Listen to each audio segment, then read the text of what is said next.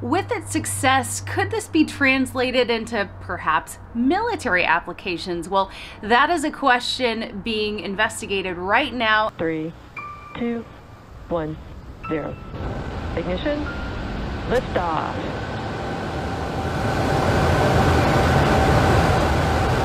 Today is a very special day because I have a tripod now, and if you guys saw the way that I was shooting these videos before, you would laugh at me because I had a cardboard box stacked high enough that the camera could kind of be leveled from up on top of it. But now we have a tripod, so we're getting real official here. Great success! So we already know that Starlink has proved to be crucial in changing the lives for communities across our country. Even before the pandemic, we realized that we had an issue in our area of connectivity to our students' homes. You know, with the pandemic and education, we just didn't have time. We needed something that could serve our students and serve them now. And Starlink is that solution. Starlink is giving children access to online learning, which of course during the pandemic is absolutely essential to have. For some communities, it's actually thrusting them into the 21st century. We had some homes who've never had internet, so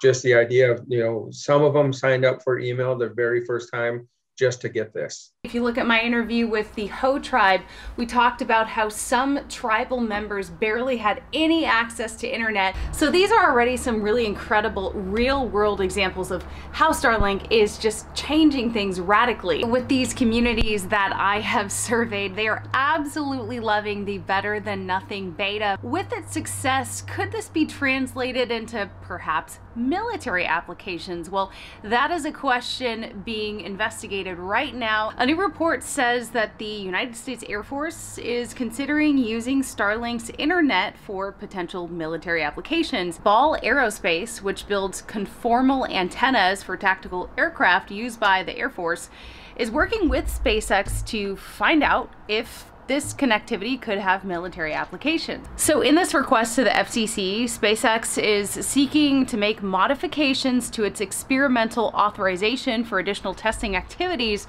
to be undertaken with the federal government. The FCC document said that tests were designed to demonstrate the ability to transmit and receive information from 2 stationary ground sites and an airborne aircraft, with limited testing from a moving vehicle on the ground. So Ball Aerospace will provide the antennas needed for connecting to Starlink satellites on military aircraft. Starlink testing is funded by the Air Force Research Laboratory's Defense Experimentation Using Commercial Space Internet program. Wow, that's a mouthful. So Ball Aerospace received a $9.7 million contract last August. So the Air Force will begin its experimenting with a ground test near a Starlink facility in Redmond, Washington. After that test is complete, the Air Force will then begin to test the ground-to-air scenario, and that will take place at Edwards Air Force Base in California.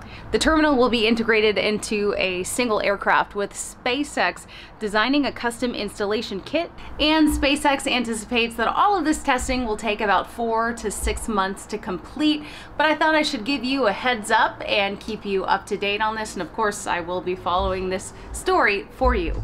If you've been enjoying my videos, or if you're new to the channel and like to get updates about Starlink, please click like, hit subscribe, and if you're really feeling frisky, you can hit that bell button so that you don't miss any of my new videos. I'm constantly working on content for you guys, my viewers. I really appreciate your support, and until then, I'll see you soon.